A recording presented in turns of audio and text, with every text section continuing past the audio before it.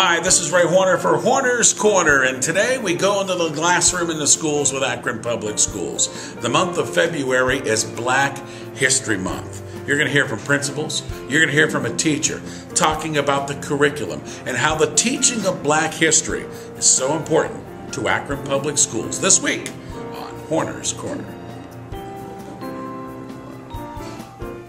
Well, I focus more on teaching history because I'm the only African American history teacher in the building.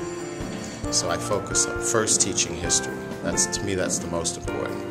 And then I try and bring in, like I have a video of the entire speech by Martin Luther King.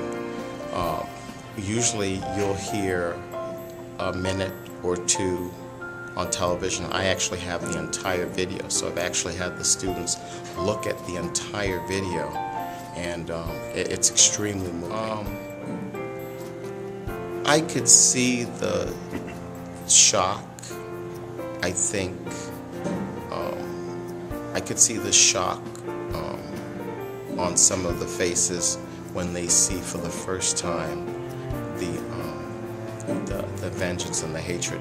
I don't think they really understand that because it's a different culture. Well, first of all, I know during Black History Month, one of the things I do, I give several bits of information in regards to famous African Americans, not only just what happened years ago, but even during these times. Also, I try to encourage my students to take a page from what Martin Luther King stood for. I do it daily on announcements. They certainly have something to talk about when we talk about our President Barack Obama. So I give them stories of prominent African Americans right now. I also have African American leaders come to my school throughout the year to talk to our kids, to give them experience from an African American perspective. But certainly I also impress upon them that no matter what their circumstance is, they can make it. I give them examples of prominent people, whether African American or Caucasian, no matter what their race, how they rose to be better people. I think a lot of it comes from being able to relate to things personally. Like I'll mention to the students that I'm teaching history, but I'm telling it all. I said some of it is unpleasant. When I would show Eyes on the Prize, the civil rights documentary, the cameras were running when